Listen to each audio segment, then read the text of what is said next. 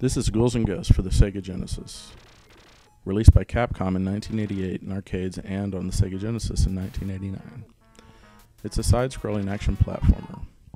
It's the sequel to Ghosts'n Goblins, but Ghouls'n Ghosts is a much better game in my opinion.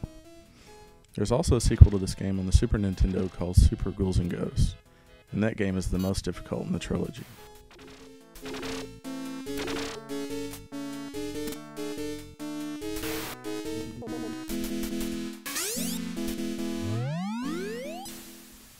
You're Arthur, a brave knight, and you must rescue the princess from Loki. Loki was known as Lucifer in the arcade version of this game, but they changed it, I guess, to make it more North American consumer friendly. So Loki has stolen the soul of the princess and has released all his minions to wreak havoc on the lands. This game is very difficult, as you will notice I'm playing it on the practice mode, which is really the easy mode. I don't know why they call it practice, because towards the end of the game, it's really hard even on the practice mode. Professional mode is hard, but not impossible. I just played practice for the review to show off the different levels without dying so many times. This game has unlimited continues, so that helps with the frustration factor.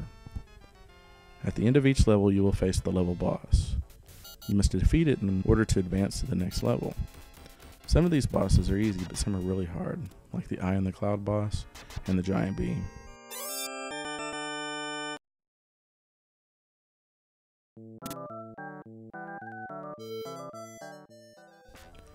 There are several different weapons like the spear, the dagger, the sword, the axe, the shield, and a strange blue flame weapon, which I find useless.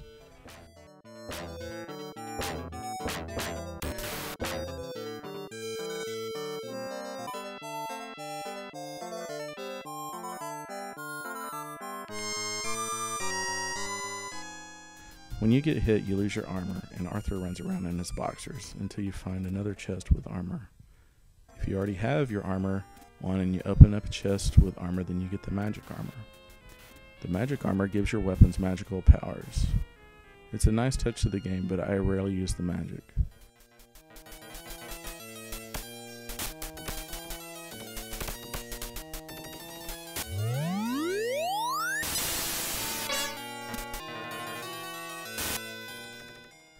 The most useful weapon in the game is the dagger because of its rapid firing rate. The sword is also kind of useless because you can't throw it. When you open a chest with the evil magician in it, he turns you into a duck if you have your armor on, or an old man with a cane if you are in your boxers.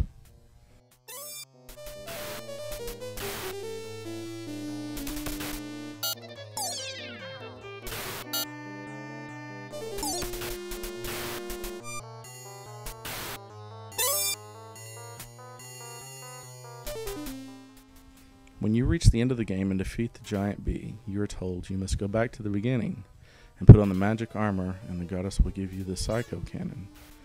You are told that this is the only weapon that will defeat Loki. So guess what? You get to play through the entire game again with an increased difficulty factor. The psycho cannon is very powerful, but has a really short range. If you have the magic armor on when you have the psycho cannon, you have longer range with it, and also it deflects enemy fire.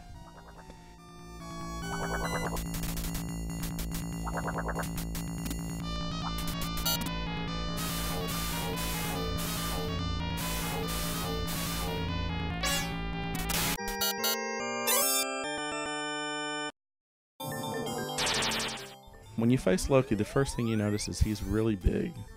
He takes up the whole screen and he's sitting down. The first time you see him you think there's no way, but he's really not that difficult. He fires at you, and when he misses and hits the floor, it's damaged and turns into a hole that you can fall into.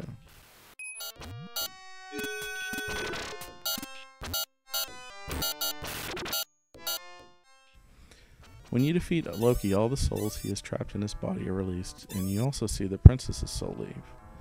A bird brings her body to you, and her soul then enters her lifeless body. She is revived and runs to you.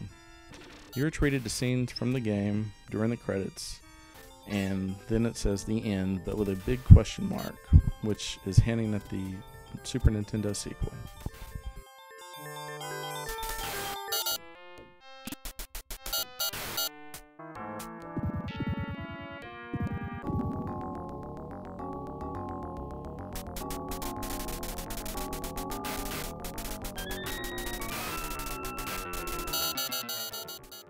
This is a great port of the arcade game.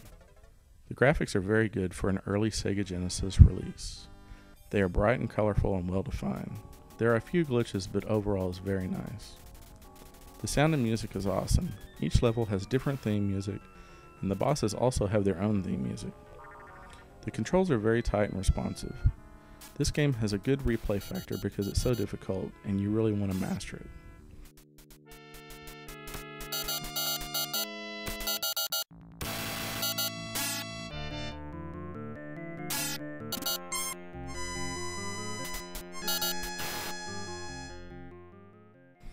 If you're into retro games, then this is a good one to start with.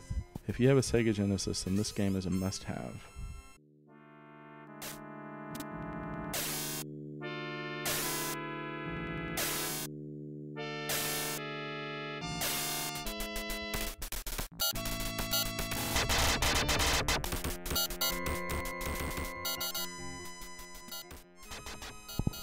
Playing this game again brings back a lot of memories. This is one of 2 games I purchased when I bought my Genesis back in 1989. Platforming is one of my favorite genres, and this one is great.